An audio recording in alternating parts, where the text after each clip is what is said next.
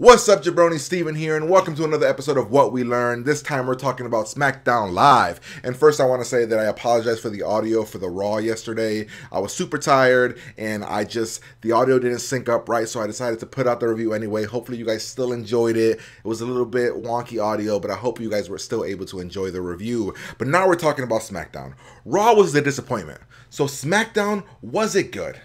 Did it do anything to improve the storyline? To prove that it's better than Raw? For most of that, this week's SmackDown, I'm going to say it was an improvement over last week's SmackDown, and it was better than Raw for the most part. So pretty much, let's find out what happened on SmackDown this week. Here we go.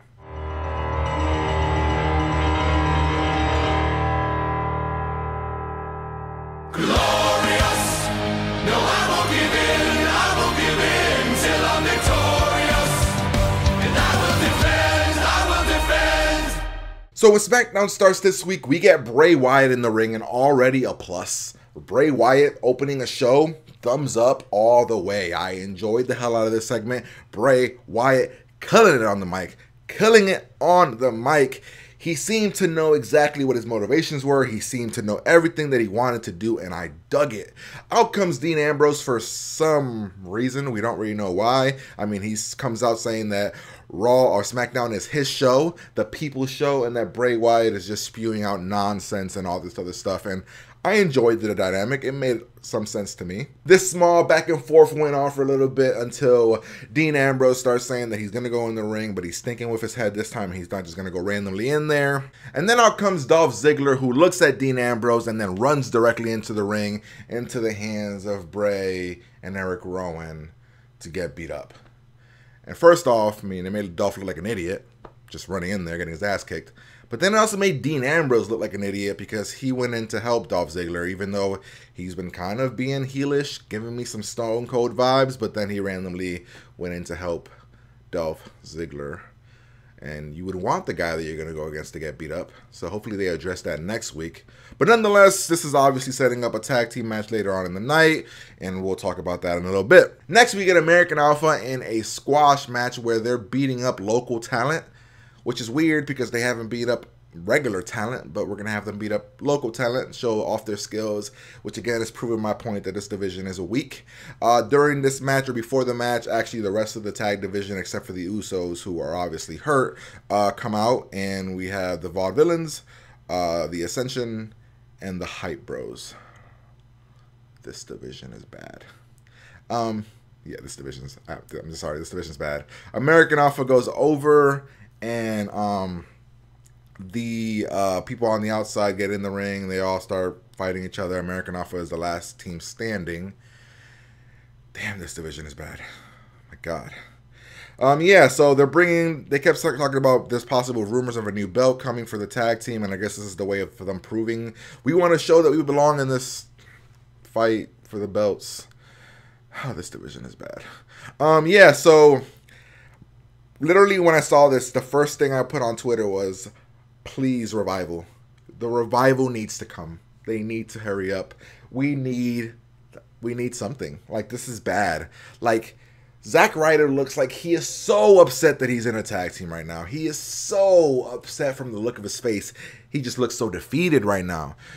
He's in the tag team with the Hype Bros and the Vaudevillains, who got destroyed last week, and then the Ascension, who are just a joke.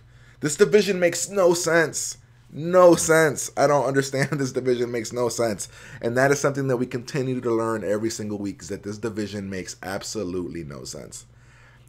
Like, this, oh God. Oh God. Let's move on. Next, we had Becky Lynch versus Eva Marie. Now, Eva Marie is one of the most hated divas, because I'm calling her a diva, and she's embracing that in this entire women's division on both Raw and SmackDown. She comes out, gets booed, playing up to her what she is, and I gotta say that the WWE is handling her very well. Last week she had the injury, and then this week she had the wardrobe malfunction. Like, oh my God, she's so clumsy, and she so doesn't belong there, and I'm digging that. I like that they're doing that. So it's awesome. I enjoyed that. she ends up leaving, and then Becky Lynch calls out like an open challenge to anyone. And who comes out is Alexa Bliss. Now Alexa Bliss to me is the best women's fighter in this division on SmackDown, right behind Natalya and Becky Lynch. Now I'm happy. This is what I wanted last week, where I said Becky Lynch should be in a rivalry with Alexa Bliss, and that's what it was looking like it was gonna be like playing into. Alexa Bliss is really good on the mic, or decent on the mic. She's really decent in the ring, better than Carmella to me. But I really enjoyed this match. I thought it was really good. Then Eva Marie kind of interrupts the match, kind of distracts Becky Lynch. Becky loses, and it's making Becky look really weak. So that sucks. I thought it was a short thing that Becky Lynch was going to guarantee win the belt when it's introduced for SmackDown. But now a part of me believes that maybe they're going to give it to Eva Marie. I feel like Eva Marie is going to win the women's belt for be the first woman champion. I have a feeling. I just have a feeling, guys. I really do. I don't know. I have a feeling. But nonetheless, Alexa Bliss looks strong. Becky Lynch looks weak. Sorry. Eva Marie, they're working her right, so I dig that. We also had another women's match later on in the night, which was Natalya versus Carmella. Both of these are okay. I mean, Natalya's a great fighter. But Carmella is still, to me, her gimmick does not work for me. I don't like it. I feel like she's trying to be Enzo. She's trying to do that whole thing. She's decent in the ring. Even that finish to this match just felt very slow. I'm just not digging Carmella right now. I'm not digging it. And I don't think the fans are, because when she comes out and she does her thing, nobody's really cares. And it sucks. It really does suck, because she was so good with Enzo and Cass. I hope that they introduce trades into the Raw SmackDown thing later on, so we can get, we can trade some people, maybe get Nia Jax over here on SmackDown or something and give them Carmella or something. Some type of trade needs to be able to happen, because there's so many people being wasted on Raw. Nia Jax, Sami Zayn, Cesaro, that can really flourish over on SmackDown. So yeah, this women's division is weak, as well as the tag team division, and it's kind of sad and kind of sucks. Next, we had a Del Rio versus Randy Orton match, and the match overall was a really good match. They set it up earlier in the day, and I was actually getting pretty excited about this, because Del Rio, for as much as people don't like him, he's actually pretty decent and good in the ring. And Randy Orton is really good in the ring too, so they put on a really good match. The ending was weird, because Randy Orton won by disqualification when Del Rio hit him with a chair. Okay, but you need to make... Like, Del Rio is a great fighter, I get it, but you wanted to make Randy look like a monster, like a beast, since he's going against the beast, Brock Lesnar, and you didn't really do that. He RKO'd Del Rio when when he was bringing in the chair, but you need to make him look stronger. I'm just saying, make him look stronger, and this was not what you wanted to do for me. So yeah, I was not digging this match, or the ending of this match. I dug the match, but the ending was just kind of wonky for me. Next, we had the amazing Heath Slater moment of the week, where Heath Slater was talking to Rhino, telling him that he really needs his contract. He just got a brand new pool. He has to feed his 2 kids, or his 4 kids, or his 7 kids. He kept changing the number. I thought it was funny. I was digging it. Rhino talked about how he just won his election for some type of Senate or Congress or some type of local government or something like that, and I thought that was really cool that they brought that in, because it shows that Rhino's got some smarts. But he just kept changing his thing when it came to Heath Slater. I thought it was funny, but in the end, Heath Slater and Rhino, they had their match anyway. Rhino still went over Heath Slater. Heath Slater looked pretty good, actually. I really had fun with this match, because Heath Slater actually looked good in this match, and Rhino looked pretty good in this match. Then after the match, Daniel Bryan and Shane are backstage with a contract, talking about that they're gonna give Heath Slater the contract because he deserves it, and he reminds them of SmackDown, where he's a fighter and all this other stuff. And Heath Slater comes back and he's mad, and he's saying that SmackDown doesn't deserve his talent and all this other stuff. Dug it. He walked away, and then they're like, well, I guess we got to keep this contract. I'm having fun with the Heath Slater stuff. I think it's cool. Like I said, before the draft, he was doing nothing, so this is really fun. And if we really think about it, where's Curtis Axel? Where is Bo Dallas? Nowhere. Again, more people that could have been amazing. Why couldn't Bo Dallas be on SmackDown? Shit. Damn it. So you guys know how the Intercontinental Championship is the second biggest championship in all of WWE, right? You guys know that, right? So what are they doing with that championship? What are they doing with that championship right now? They're having The Miz do something with Scooby-Doo. Yeah.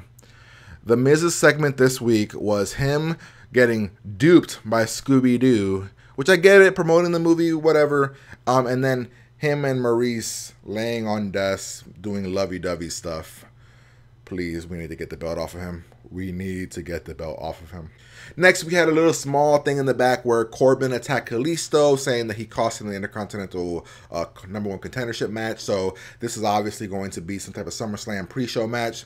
Cool with that. Both of these guys deserve something on SummerSlam in the early rounds, so I'm cool with that. Pre-show stuff, throw this in there, throw the Titus and Darren Young thing in there, and I think we have a decently good pre-show. So I'm digging that. Next, we had the main event of the evening where it was the Wyatts versus Ziggler and Dean, and this match was enjoyable. It was fun. But the Wyatts, again, look weak.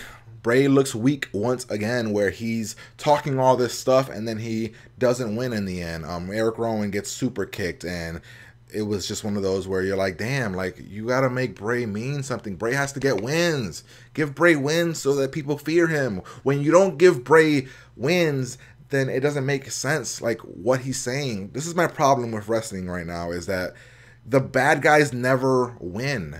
The only bad guy that's winning, honestly, is Rusev. And that's like awesome because Rusev is constantly proving who he is, but Bray never wins a feud he's in. I mean, why? He's the best person on the mic behind Kevin Owens to me, and like, why? It doesn't make sense. Bray needed to win. Nonetheless, Dolph and Dean go over, and then they're both celebrating, and then Dean gives the dirty deeds to Dolph, which is showing his Stone Cold-esque type of stuff, where he's kind of like an in-betweener, not a good guy, not a bad guy, just Dean. So yeah, I'm digging that. I'm digging their rivalry right now. I'm liking it. I'm liking that there's not really a heel or a face in this little rivalry, and it's getting me excited for this SummerSlam match. What was surprising was that there was no AJ or John Cena this week, so that was kind of sucky because I really dig their rivalry. But yeah, they weren't on the show this week, so that kind of sucks. But nonetheless, I still enjoyed SmackDown more than I enjoyed Raw this week. And I've been thinking of maybe doing something where we compare the two in their own separate show. And actually, Brian Zane just did a video with like something that I was kind of thinking about doing as well. So since he did it, I'm not sure if I'm gonna do it, or if I do it, it's gonna be different. But I was thinking about doing something where I compare both shows, see who won, and do something like that. But he did it. I really love this video, so maybe I might do something like it, maybe comparing the two shows and pros and cons and stuff like that. So, but nonetheless, ladies and gentlemen, hopefully you guys enjoyed this video. If you did, hit that like button, hit that subscribe button. Let me know what other kind of videos you want to watch. Let me know what you thought of SmackDown this week. Was it amazing? Was it shitty? What do you guys think we need to do to make wrestling great again? Screw Darren Young. Make WWE great again. What do we need to do? Pretty much, ladies and gentlemen, I'll be back again to talk wrestling when Monday comes around. Hopefully you guys enjoyed this video, and I'll talk to you guys later. Peace.